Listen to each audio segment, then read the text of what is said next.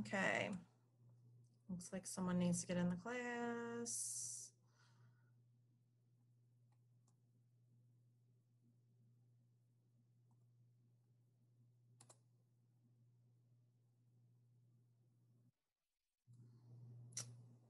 Okay, let's go ahead and get started. So welcome to chapter 2. Go ahead and make a bubble for climates and ecosystems. By the way, how did we feel yesterday about the test? Thumbs up, thumbs down, or in the middle? Show me thumbs up, thumbs down, or in the middle. How do we feel about the test? Okay, some mixed reviews. So hopefully we'll get those back to you tomorrow during class. And let's start on chapter 2. If you don't have your book with you, then that's okay. We will deal with it tomorrow when you're back in school, okay? All right, notes are going, your pens are going, pencils are going. So part of the reason that we're doing this today is so that you know how to get to the synchronous document in case of you having to be quarantined or anything like that. I want to make sure that all of you know how to get there if needed, okay? So pencils and pens are moving because tomorrow I am going to check to make sure that you have these down. So chapter 2 is all about climate and ecosystems. So make a big bubble, highlight that. If you have any tabby things with you, put a tab there. That way, anytime I talk about chapter 2, you can get there really fast.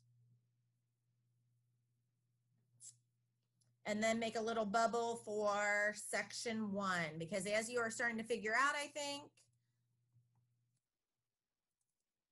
that all of the quizzes are going to be over particular sections, but then the test will be over all of it, okay?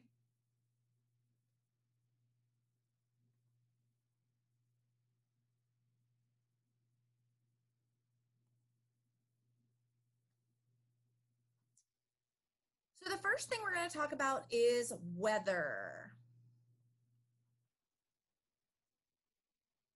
Notice the equal sign, so you should highlight it.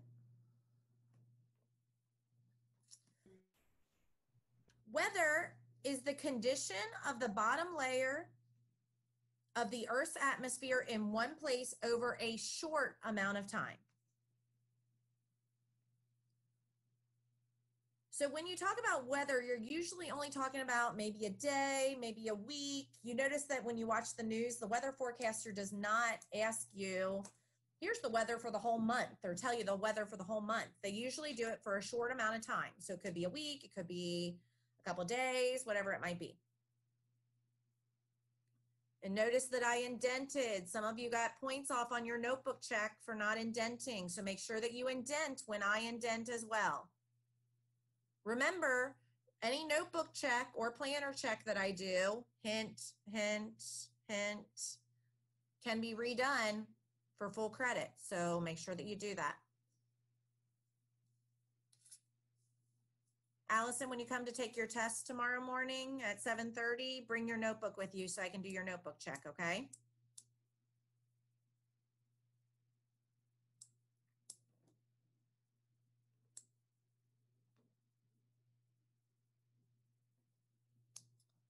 Now, weather is based around atmosphere. Notice the equal sign, so you should highlight it. Hopefully you're saying that at home with me, so I'm not just saying. Highlight. Thank you. Highlight. Thank you. Okay, we got the point. Not everybody has to come on and say highlight, but thank you. Highlight. Okay. The atmosphere is a multi-layered band of gases, water vapor, and dust above the earth.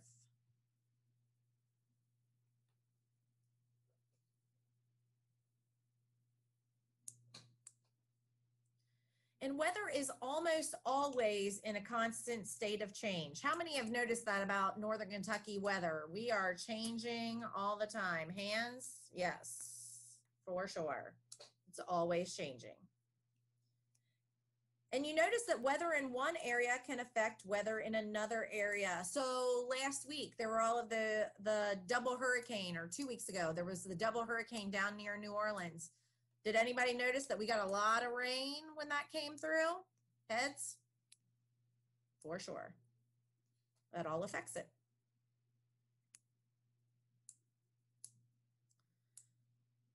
The next definition, which you unindent, we're going backwards a little bit, is climate.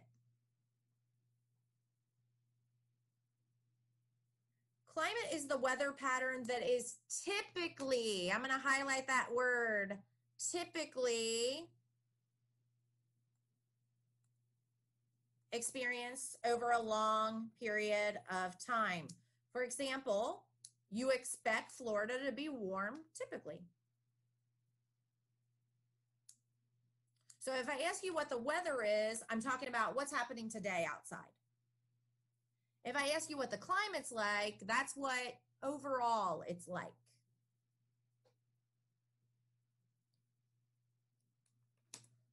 So my favorite quote is this quote under C.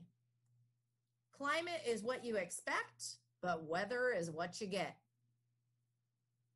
Can anybody give me an example of a time that they went on a vacation somewhere where they expected a certain climate, but then had a different kind of weather?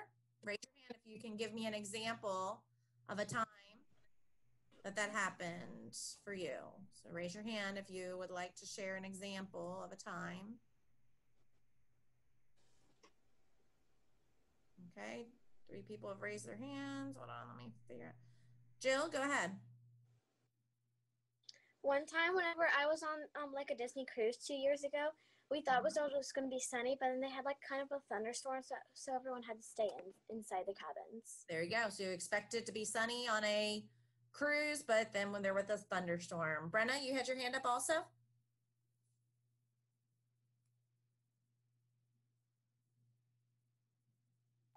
When we went to Florida, we expected it to be really sunny every single day, but almost every day at like 7 at night, it would rain. Yep. Florida's like that little pop-up thing. James, did you have a question or?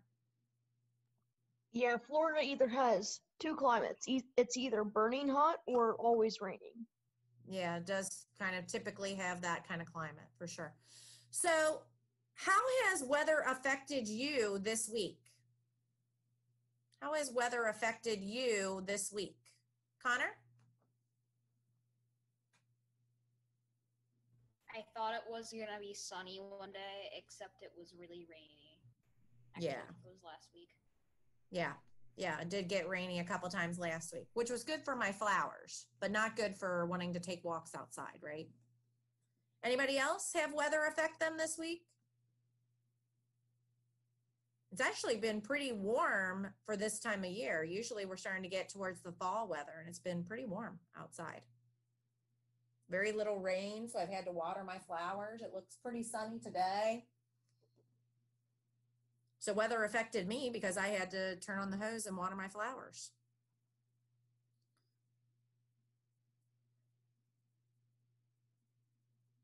What about the people in New Orleans that just had the double hurricane down there? How did the weather affect those people? Go ahead and raise your hand if you'd like to share what you think, how